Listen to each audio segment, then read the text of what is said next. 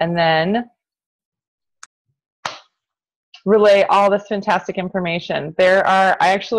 I prepped everything I was going to say. This is full disclosure on how I organize. I prepped everything I was going to say, and then over the conversations I've had today, I kept adding things that women say so much that I was like, oh yes, this is why I am giving all this information away and telling people about this, because all of these things make me so frustrated because they make other people frustrated. So I'm going to try not to get mad when I do this and just do a good Zoom call and not get mad. Life goal right now. Okay. But I'm excited about my whiteboard, and I'm going to be drawing things on it. So again, with everything with Zoom, if anybody has any questions, feel free to chat or message about that, because I can kind of address that as I go along. And just to start, my own background, my history is, my name is Dr. Beth Westy. I am a chiropractor by trade, but I'm a women's health expert. I'm an author, a speaker, and I have studied women's health for many years and worked with a lot of women in a lot of clinical settings through a lot of different modalities, helping them with overall health issues, cycle issues, fertility. And when I say cycle issues, that's sort of a general term talking about PCOS, endometriosis, as well as overall health-related, weight loss, hormone-related issues. So kind of a blanket term there. And really, this was a big passion of mine because I've had a passion for women's health for a long time. And that was always a big chunk of my patient base, was women, moms, and, women are the life center of a family in terms of the health, decisions that get made. And when women don't get the right information, especially for them, then it's really tough to make sure that you yourself are healthy and that you can lead your family to the best health. So there's another thing that I want to mention quickly before I jump into a lot of content, is that I was having a conversation literally yesterday with a gal. She was talking to me about her health problems. This was not in like a setting at all, like a clinical setting or on a call. This was literally at my kids' after school party. Yesterday was the last day of school for them, and they had some party up at some lady's house down the road, and great backyard, tons of kids running around. They had this cool pond and a zip line where kids would come down the zip line and push in the pond. It was great. And this, gal starts talking to me, and she was telling me about a bunch of her problems, and she's so fatigued, and she's had all these issues, and she used to be anemic. And I was like, well, when was your last blood test? And she couldn't, maybe I should go, I don't know. And I was like, yeah, I was like, so she kept going back and forth, wavering in her decision even, but yet kept telling me all these symptoms and telling me all these issues she was having. And I was like, oh, okay. I said, so one of the biggest things that's a problem for women is that when you are in that mode of not feeling good and something's wrong and there's a lot of stress involved in your life, and she's got 3 young kids and all these other things going on, is that your thought process is so skewed that you can't even make a good decision on your own health because it's happening to you. So that's a huge, huge factor for a lot of women, and that I find so often that they don't even understand and can't even register what's going on with themselves. So, and I asked her, I said, so if somebody came to you and told you, I am fatigued, I have no energy or strength, I can't focus, sometimes I can't even think about what I'm going to make for dinner, and all these other things. I said, if somebody came to you and said those things, wouldn't you tell them to go in to at least get their blood levels checked? And she was like, well, yeah. I was like, so you need to go. you need to make an appointment. I was like, I can't even tell you any helpful information until I know that you've had, basic blood panel run, iron levels checked, thyroid levels checked, all these things. Those are easy fixes, as long as hopefully it's something like that you can take care of, fairly quickly and kind of get some of your health back. But again, some of that just takes some time, and it does take time to really understand that when you are in that mode, when you are having those issues, your thought process is not normal. When you are really stressed out, your thought process on what's going on and what decision you should make next is not normal. And that's a hard thing to kind of maybe swallow sometimes, is to realize that you're not the best one to make the decisions on your own health. when you're not thinking clearly about your own health.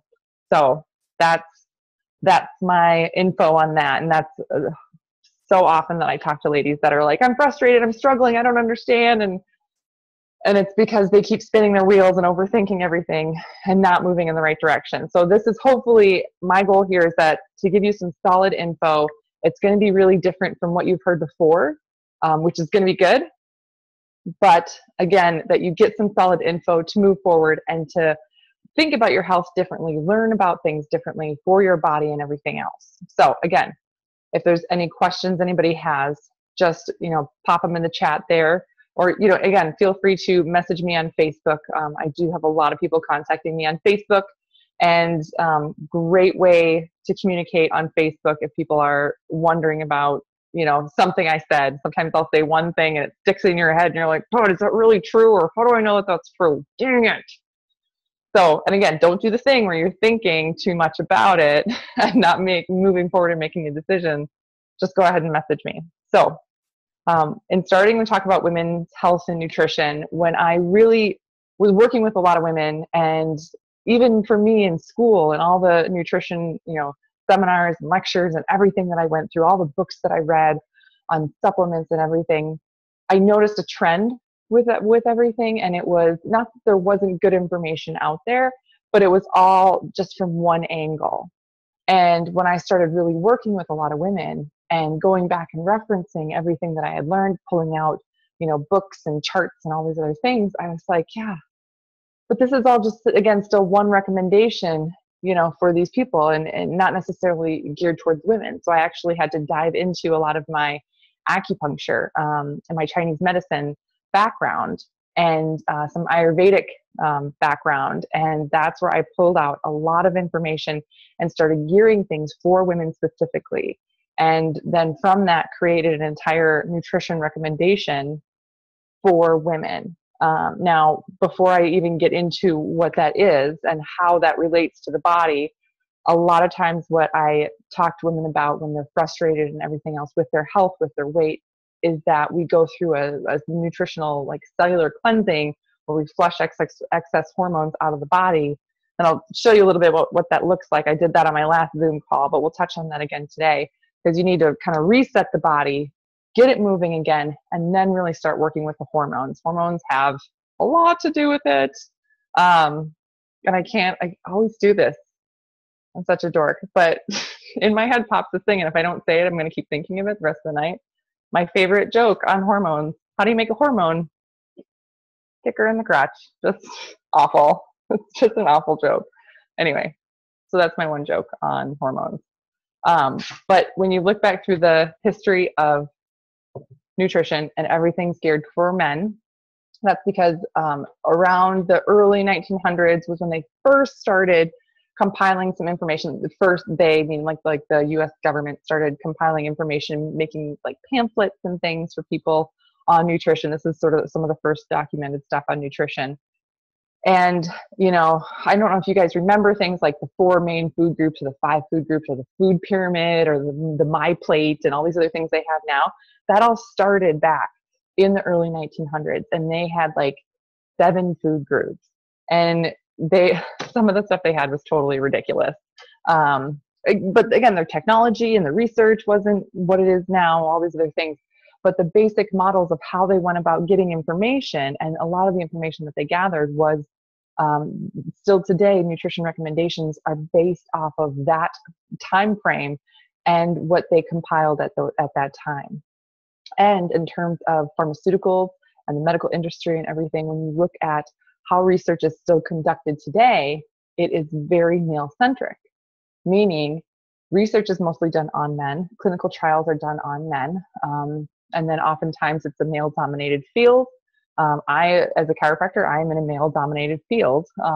And so I know just how tough it can be to be a female in a male-dominated field, and how things are very skewed towards males. I mean, I walk into a chiropractic seminar and they think that, and this has happened since the beginning, but they assume I'm the receptionist, and they try and send me across the hall to where all the receptionists are.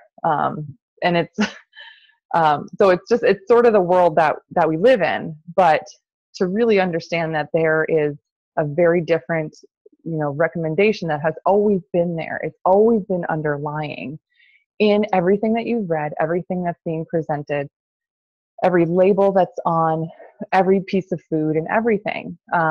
So one of the things that I talk about, especially when I talk about protein recommendations for women, and in the past week, I've had a lot of conversations on that.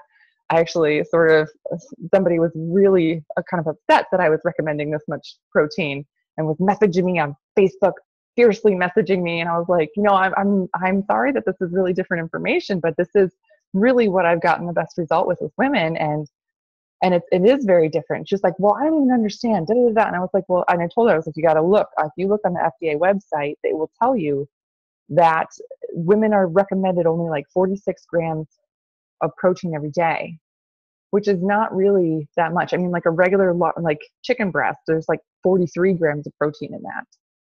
So I consider that a very baseline. Like that's the bottom level you should get, very minimum every day. But is that good for metabolism growth, the stressful environment that we all live in? Does that help you not only, sustain everything, but thrive on top of that, meaning excel with your health, have the weight that you want to have, that type of a thing? No, maintaining that protein level does not help with that. And every body is different. I mean, for those of you that know me, I am a huge person. I am 6'2". For me to eat the same amount of protein as somebody else who's literally a foot shorter than me, it's ridiculous. That would make me severely malnourished. So it depends on your goals, your health goals, your physical size, your metabolism, all these things really, but that's not the recommendation that's out there. The recommendation, and it goes by age group. They do it by like age groups. And I think it's from like as soon as gals hit 14, like 10 to 13 is less than that, like maybe 36 grams of protein or something like that. But once they hit 14 years old, it's 14 to 17 is like 46 grams of protein, or maybe it's 47, something like that. And then from 18 on, it's the same. And as the female age groups go up, that protein amount remains the same. So you can't tell me that even for you right now, that that you should be getting the same amount of protein that you were getting when you were 14. I mean, you don't even have the same body. You don't have the same chemistry going on, any of that. The stresses you're going to have in your life are very different. The sleep you need is very different. So of course the nutrition recommendations are going to have to be different. And so that's where a lot of this information is coming from, that I just don't follow the status quo on what's out there. Which if you think about it, like, yeah, it kind of makes sense, right? Yeah. Well, it's more of a recent thing that they've changed sleep recommendations for kids and people and stuff, and they update that stuff all the time. I honestly believe they just have not gotten around to updating this stuff for women. So that is my big goal with my book, that I really hope people take a close look at it and realize that there's a lot of pieces missing for women, and that's why women struggle. The things that I hear so often is that women are like, I'm smart, I do research, I read these books, I've done these other programs, I've done X, Y, and Z before, and maybe I got somewhat of a result, but I'm really missing out on this, or I just can't, I don't understand why it's so much harder for me now, or what's different, ladies always turn around on themselves. They're like, what am I doing wrong? I got to be doing something wrong. And if you're not doing anything wrong, you're following something that's not meant for the body that you have, because your body changes. So that's the biggest key that you're missing. And also women are like, well, I was really good and I was super strict. So they're being like on this really rigid diet, which long-term is not a lifestyle plan to follow. And in eating a cookie every now and then, you should have desserts. You should, and life happens, right? You have to have your metabolism working for you so that you can have a cookie or a treat or dessert or whatever, and it doesn't make everything crash. When your metabolism is working in your favor, those little things don't matter, because your body just is burning all the time. So that's the goal to get to. And you can do it. You just got to work with your body and then be patient and wait for your body chemistry to change. And then the other thing I hear from women so often, like every day, is, why am I struggling so much? Why is this so hard? Women are so frustrated with the process, frustrated with themselves, and they just have a really, really hard time with it.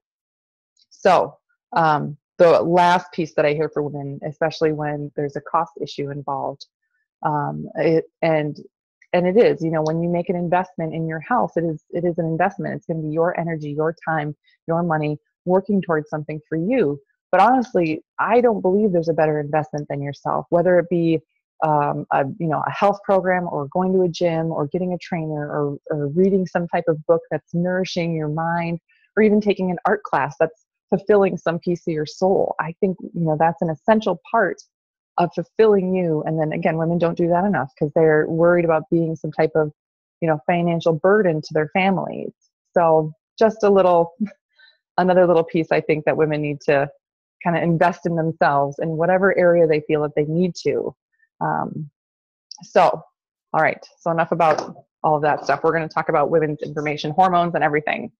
Now, when I cover hormone information, I always do a little bit of background info, because if I just jump in, women are like, wait, what? Oh, estrogen, progesterone, those sound familiar, but I'm not sure about it. What? So this is where I'm going to start. Make sure you guys can see this. And then it's not reversed. You guys are going to tell me if this is backwards, right? Just lie to me and say yes.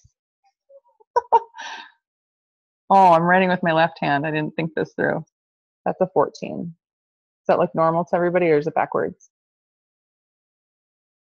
Okay.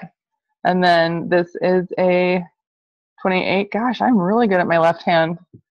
I'm pressing myself right now. Super. Okay. Average cycle, 0 to 28 days, day 0. Now this is average. Everybody is different. Every body is different. And a couple of key things here, especially when you talk about younger gals that are just starting their cycle, you know, around age 12-ish, but that can happen as early as age 9 or 10, or as late as age 16, 18, or even 20 years old. It takes on average 2 to 6 years for your cycle to regulate. So a lot of times, you know, I hear this from moms a lot of the time when I do a lot of lectures for athletes. And when I talk about this for women, they'll be like, oh, my daughter's, 16 or 17, her periods aren't regular. And I'm like, they're not supposed to be regular yet. It can take 2 to 4 years for them to sort of regulate in your body to figure out what's going on. So anyway, so this is just an average. Your average may be different. It could be 23 days or 24 days, or it could be 35 days. Whatever your normal is normal for you. Things that impact your cycle, stress is a huge one. It can make it shorter or longer. It can change when you ovulate. It can also shut down some of your hormones or not have them impacted as the same way. So it makes things very, very different. So that's another just thing to kind of realize with the cycle. This is just, for simplicity's sake, I'm breaking it into 2 chunks: before you ovulate and after you ovulate. So before you ovulate, you are going to have estrogen is the dominant hormone. Estrogen is, you have this hormone kind of all the time, but it is highest in that first 2 weeks. So this is the day you start your period, it's day 1, and then up until about you ovulate, estrogen is higher. Estrogen does a few things in the body that are super important. Estrogen gives you a lot more energy overall. It boosts your metabolism naturally. It's going to burn carbs naturally.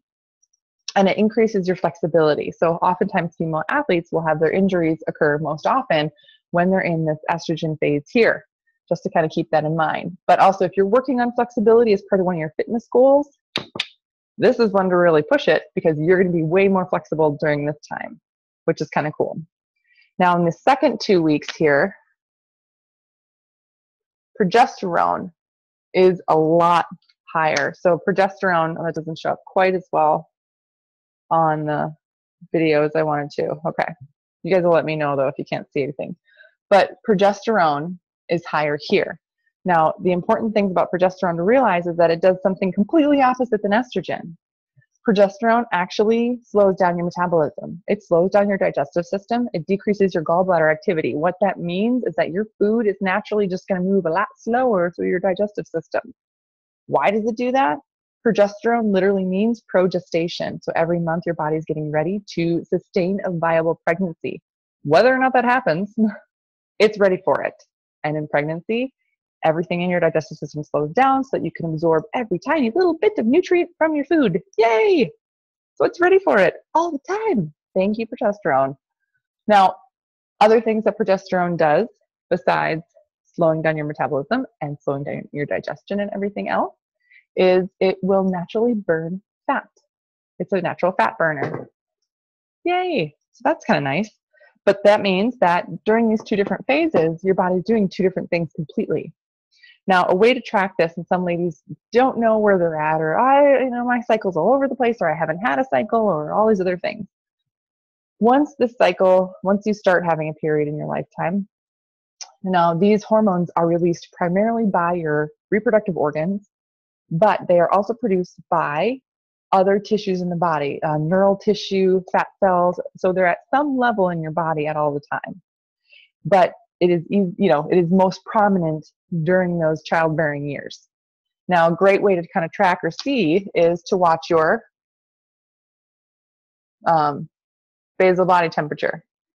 I'm doing another graph like that.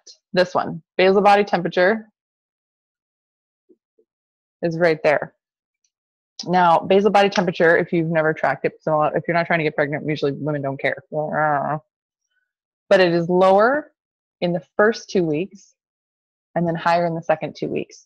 The total difference here in between these can be over a degree, which means when you take your basal body temperatures, you take your temperature first thing in the morning, you wake up, don't do anything, you don't get out of bed, you don't drink water or anything, you just wake up, take your temperature, write it down, and it'll overall be lower in the first 2 weeks and higher in the second 2 weeks. Now, with it changing to almost over a degree, that's a big difference in what you're burning. So, but that also goes along with the fact that progesterone burns fat. So having that higher heat helps burn fat more naturally in the body, which is kind of cool. This is also going to play a part in when we talk about exercise, which I'm going to do on a different call, but just briefly, estrogen gives you more energy overall. So it's easier, oftentimes women find it easier to work out kind of any time of the day. But during your progesterone phase, you may notice that during the end of the day, you tend to get more tired easily. And that's because progesterone can kind of wear you out, zaps on your energy. Yay! So anyway, so this is sort of basic. So how the body works. Now I do have charts on this. So again, if anybody wants charts, you can message on the chat or you can message me in Facebook, say, hey, I want some of these charts. I want some of these graphs. I want to reference this. But because again, I do this stuff all the time. So it's, I'm used to it, but most people aren't. When we talk about what foods to eat for estrogen and for progesterone to work with your body the best, we're going to be eating cooling foods for estrogen because the temperature is lower, and we're going to be eating warming foods for progesterone because the temperature is higher. We want to help that. We want to have that difference happen so we can burn more carb here naturally and burn more fat here naturally. Yay! This is when the body is functioning really, really well. This is when your cycle is good, your hormone levels are good, your stress level is good, all that stuff. This is when, you do not have a buildup of hormone or crap in the body. So a lot of times with women, when we start, when I start working with them, we do have to go through that hormone detox first before we can move on to be successful in just eating through your cycle. So eating through your cycle, what does that look like? What is that exactly? So cooling foods here are going to be foods like, chicken, turkey. Those are cooling meats. Raw fruits and vegetables are cooling, like literally drinking iced beverages that are room temperature or cooler. Do you have to do that like every single second of the day? No, but the more cooling foods that you do, the better. The more you're going to be working with overall keeping that body temperature lower. Not having any spicy foods, stuff like that. That's going to cool things down, and it's going to help your body burn more carbohydrate naturally. So again, I have a whole chart kind of listing this out of, food suggestions, everything else. It's a really easy chart that I normally hand out when I do lectures on this, that people can keep with them. So if you would like that, I'd be more than happy to send it to you. Just let me know. But yeah, raw fruits and vegetables. Also, because your digestive system is working better, it's easier to break down the fibers in those raw fruits and vegetables here. So cooling foods, Eastern medicine cooling foods here. Cucumbers are naturally a cooling food. Mint also very cooling. So these are some herbs and spices and stuff that you should be eating during this cooling food phase here. After you ovulate, you're in the warming phase, and you want to be heating the body up. So you want to be doing the opposite. So beef is very warming. Bacon brings a lot of heat to the body. Dairy products, very, very warming for the body. Spicy foods. You want your fruits and your vegetables cooked as much as possible, because again, your digestive system is slower. So it does help to break down that food easier and keep things moving through your intestines, which is helpful. All your beverages being room temperature or warmer, that helps keep that fire going in your body. And in Eastern medicine, you want to heat up the body more at this point. Again, that's going to help you burn more fat naturally. There's also certain things like spices and herbs. Ginger is great for this phase here. Ginger is a very warming spice, and it helps with digestion. Win-win. And it's just great for this progesterone phase. Now, besides the energy being different and you're burning fat, and the progesterone or the digestive system is slower, it really does make a difference when you're keeping your digestive system moving, especially when you're talking about PMS. I'm going to do a whole separate series on cravings and PMS and all those things and why they happen for women. So, and dive into all of that, because a lot of it's tied to progesterone and just not eating to fuel the progesterone enough. So otherwise you get these kind of nasty cravings from it. So that's to come. But this is sort of the cooling eating here, warming eating here, and doing this helps you work with your cycle, work with these hormones, and helps you burn more carbs, burn more fat, and you're shocking your body's metabolism by switching up how you eat. Again, getting your body to work for you. Now, you're not depriving yourself of anything. This is not a restrictive diet at all by any means. And if you're to have like a hot cup of coffee in this cooling phase, is that going to ruin it? No. It's just when you take a snapshot of the day and you're looking at the week overall, did you do things that were more cooling? Yeah? Then good. Then you're on the right track, If you've spent, if you had like tacos, for dinner one day in the cooling session, that's okay. I do that all the time. I have 3 kids and everybody likes their taco made just a little differently, So when we do meals here, I just make sure I don't use any spices on mine, or I'll make chicken tacos instead, and I'll, make a salad with my taco meat and everything else, but I won't use extra spices or anything like that. Over here, I'll use pepper jack cheese and I'll put on tons of spice and use beef to make those tacos.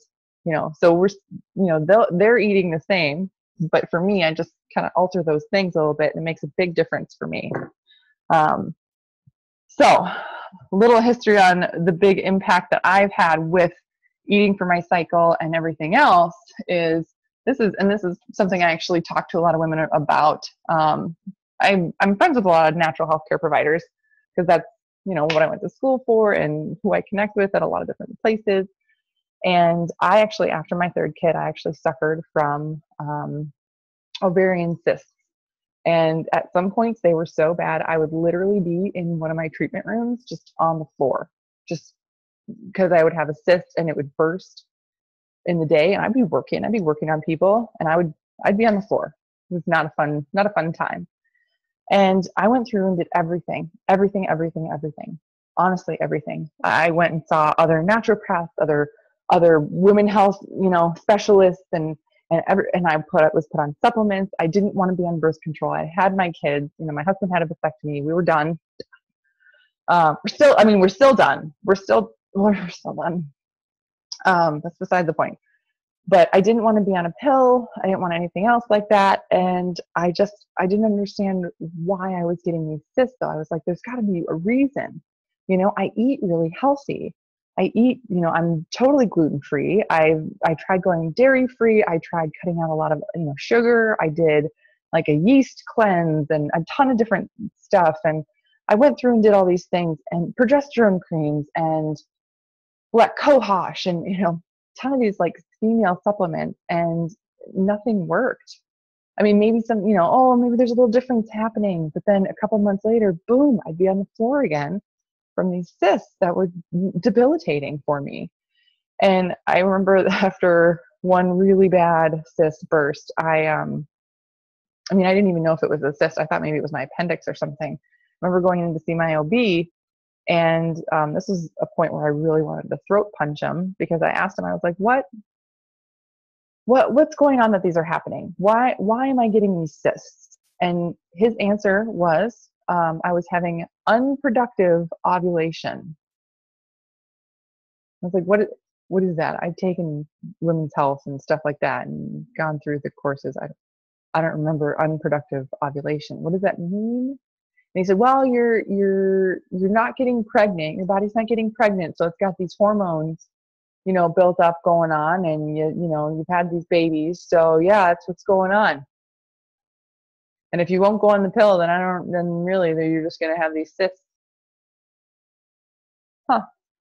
Thank you, sir, for that answer. That's like the dumbest thing I've ever heard of. I was like, you literally just told me that I have a buildup of hormone in my body, and all these things that I'm doing, my clean eating and exercising and being all these other healthy supplements and everything isn't doing it. What the hell, Oh. So, and I had done a lot of different cleanses, and again, I did some videos on differences in cleanses, an intestinal cleanse versus a cellular cleanse, and what that really means. An intestinal cleanse is just rooters your guts out. And a cellular cleanse is this. So this is the cleanse I went through. And to be totally honest, when I talk to women about this and they're working with their cycle, it does change your cycle. Like, it will change. And sometimes people have spotting in between, or spotting when they ovulate, and it takes a few months to have that happen. Also, another thing that they don't talk about for women, especially when you're going through weight loss and your fat cells are releasing excess hormone in the body, and that's either the female hormones or even cortisol. I haven't talked a lot about cortisol, but that's the stress hormone, and stress hormone impacts your endocrine system severely. So when that gets released from those fat cells, it has a big impact on your reproductive system. So if, say, you even don't even have, any of this stuff, or like, I know a lot of younger gals, like friends that I have that are in Chiro school, and they have, just a lot of stress, like college students, tons of stress, and they don't necessarily have cycle issues or whatever, but the stress, they're like, I'm not losing weight, and I know it's because of stress. How do I get rid of it? And it's a cellular cleanse that will do that, because it extracts that stress hormone from the fat cell and rids it from the body, versus just kind of rotor-rooting your guts out, if that makes sense.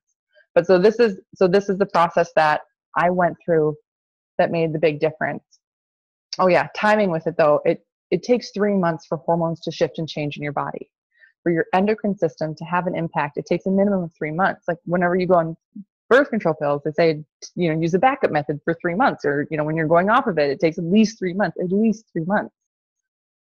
That's how long the body physiology takes to change. And all the stuff that's marketed for women, makes me so frustrated. They're like, 21 days, this and that. And like, okay, yeah, you can make a healthy change in 21 days, but you're not going to impact the body and have a lasting result, impact the metabolism, and have it last for you, for women, for anything less than 3 months, because hormones run on a 3-month schedule. Especially when we're talking about a buildup of female hormones in the body. It takes 3 months for your ovary to get that egg kicking. 3 months, that's a minimum. So when I work with women for fertility, I tell them a minimum of 6 months, because it takes us at least 3 to fix something, and then another 3 to get it moving and to start their ovaries the way that they should, if that makes sense. I don't start their ovaries. Their ovaries start working on their own when they become healthier. Okay, fat cell time.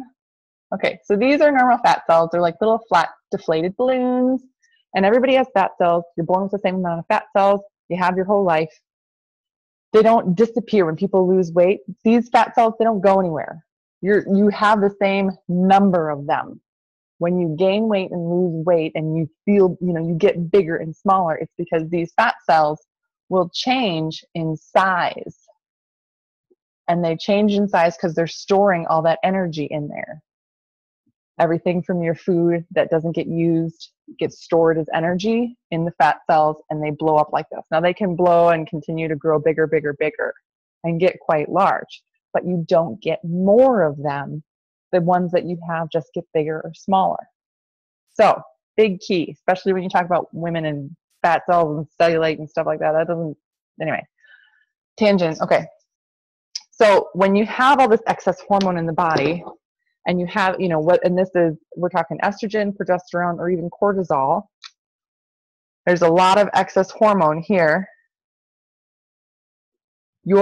And it's, you know, from stress or from your cycle or birth control pills or anything like that. It's been floating around in your body, and your body's way of protecting itself from having too much of it, from having an overload of it, is to store all that hormone in the fat cells. So your fat cells will just grow and grow and grow and get bigger, and we're going to house more of these. We're going to make more friends with these. Yay! So you can, you know, start to lose weight, and you can shrink them to a point, but your body won't let you shrink them beyond what they absolutely need, like this, because there's these hormones within it. So this is where usually women get really frustrated. I've been so strict. I've been so good. Da da da da. And now I just can't. I can't lose any more weight than this. I'm having all these other problems. And it's because they still have that overload of hormone. Going through a fasting day, a fasting cellular cleanse, removes that hormone from the body, and then your fat cells can shrink like this. How that works, what that is. It's a timeline. You make your body do it. This is the thing, like working with your body this way, it's almost like you're like tricking your body to work for you. It's not a trick though. You just work with what your body naturally does. So how that works and why that works is because when you do a fasting day, so you're not eating, the first 8 hours of the day, your body is burning stored carb. And it's going to burn that stored carb for the first 8 hours. And this is for everybody. This is how the body works. Once you hit that 8 hour mark, boom, now you're going into deep fat burning mode. That is when those big cells with all that hormone in it get tapped for energy, and then that hormone can come out, and the energy stuff comes out too. The energy gets burned, the hormone stuff comes out, and there's a specific, there's an allo component in a cleanse that helps flush that hormone right out of the body. Otherwise, it'll want to hang out, and you'll end up kind of rebounding back and forth. That's why people who do really strict plans for a specific amount of time and lose some weight, when they rebound, it's because they have an underlying endocrine problem that doesn't get resolved. It just gets kind of suppressed for a while before the body's like, no way, forget it up. And the fat cells blow up again. I think they say that too. Anyway, so this is the process of going through a cellular cleanse. A deep cellular cleanse is making your body burn stored carb and then making it go through this deep fat burn where it's forcing these hormones out of the body. Now, for everybody, this process can look a little bit different, meaning some people have a really easy time starting and they can go through this really, really great. Some people have a really tough time. And sometimes it takes a couple of phases of doing this. So going through 3 months, like I said, with fertility a lot with women, I go through 3 months of resetting, just getting things moving, and then another 3 months of getting it healthy, because there's that much stored hormone in the body. If it's been going on for years, or if you're under an extreme amount of stress, it will make things different. So for example, a few weeks ago, I had a very stressful event, and I thought I was doing fine, and I knew it was stressful, so I started doing some cleansing. And I got to be honest, I did a cleanse day, which was Wednesday. I did a cleanse day on Sunday, and it was literally the hardest cleanse day I've had in a long time. And I struggled and struggled and struggled because of the impact of stress on my body. It impacts you so much, and your body wants to store it. Your body wants to hold on to it because it's a protective mode thing. So I even broke out a little bit from my cleanse because I was kicking loose a bunch of stress crap. Super fun, right? Yay. Okay. So that is how the body goes through a cellular fat cleanse and how you can make your body work for you. Doing that, it resets your metabolism, it resets your hormones. But again, a lot of people are used to hearing information on, it works so fast, and in 6 weeks, you can have your bikini body. Great. But for most women, it's not like that. It's just not. Also, really funny side story. So I don't know if anybody on here knows my younger sister. I have a younger sister. She's 3 years younger than me. She's a model. She's modeled for years, like a dozen years. She's been, she used to live in New York. She's been in Glamour and ton of Minneapolis St. Paul magazine. She's had a bunch of spreads in there, like in the center where they have a lot of pictures. Anyway, she's been in a ton of stuff, right? Which is hilarious because I'm like so the opposite. I get rashy when I have to go shopping for clothes. But so I remember one time I was talking to her about some of her latest photo shoots, and she was like, yeah, I was in Shape magazine. And I was like, what? You were in Shape magazine? And she was like, yeah. Because looking at her, she had a certain body fat percentage and she was overall kind of fit looking. She never worked out a day in her life. And she smoked. And she would eat McDonald's. But she would go through periods of fasting or whatever. And a lot of this was either before she had kids or kind of after just her first kid, before she was under a lot of stress herself. I just thought it was ridiculous. So keep that in mind, that when you're looking at media stuff like that, like looking at people in magazines and stuff, that's not necessarily, unless they are a fitness person or they're a trainer or whatever, that's not necessarily the whole story. Do you know what I mean? I was like, I can't believe this. Like, she was literally in her car, smoking cigarettes before she was going into her Shape magazine photo shoot. Yeah. Like, that's what? But that's how that a lot of the stuff is there out there that you're reading or that you're looking at. Especially for younger gals. I always talk about, you'll read in like Cosmo magazine, they'll talk about this, actress or whatever and their diet and what they ate for lunch and all this stuff. And I'm like, that's not realistic, like that's not made for real people. And you have no idea what else they have going on in their life or what else they're doing. You're doing this tiny little snapshot of something and that doesn't apply, but people think that, I got to eat lunches like that, or I'm going to follow this plan just like them, and then I can have that result too. And depending on what you've gone through or how much stress you have in your life or your hormones, it's not the same, and it's not going to work the same for you. So there's I think a big misconception for women, and women get targeted a lot for some information, and it really frustrates me because so many women are, I want to say fall victim to these ideas, to these standards that are not real standards and are not realistic for people. I mean, they're not real standards. Somebody who smokes almost a pack of cigarettes a day should not be in a Shape magazine, in my opinion. The only reason I know that is because she's my sister and she thought it was hilarious. Ugh. Anyway, so take a lot of that into consideration when when we talk about health, when we talk about eating for the cycle. And again, if you guys want some of those charts or some of those resources, I'm more than happy to send it. If you want more information on the cellular cleanse or how that works or why that works for the body or results of it or how long those results really take, I can send you that. And when you talk about men going through weight loss programs, you can take men through a program and they'll start dropping weight like that. Women, they don't just necessarily drop weight right away. They notice typically a change in their shape first. Sometimes it's like a clothes fitting differently, the size is different, but they have more energy or they're sleeping better or like they're just feeling better during the day. Those are big wins in the progress category. And it takes a while for the body and for the hormones to catch up before you're like, oh, now I'm seeing this progress. Now I'm seeing the weight loss that I want to see. This is great. It's just a very different process for women, and it's not addressed at all like it is for men. And it's not laid out for women like it is for men. Men can go on a diet plan and just boom, like that. All of a sudden they're like, yeah, look at the scale. This is great. And it's not like that for women. So, all right.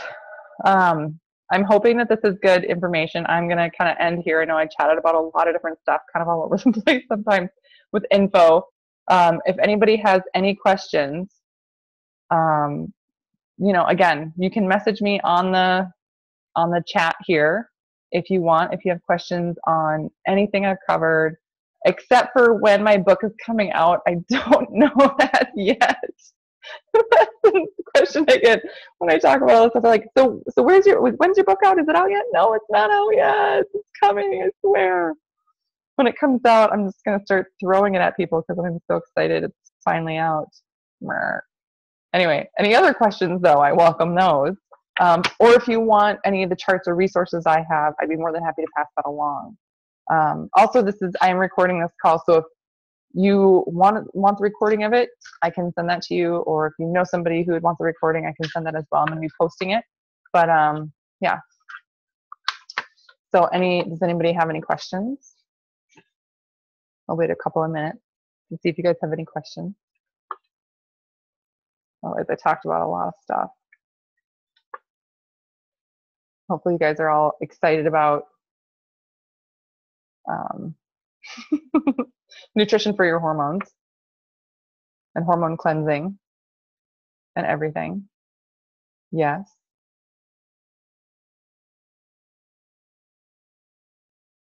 Okay. So I can send,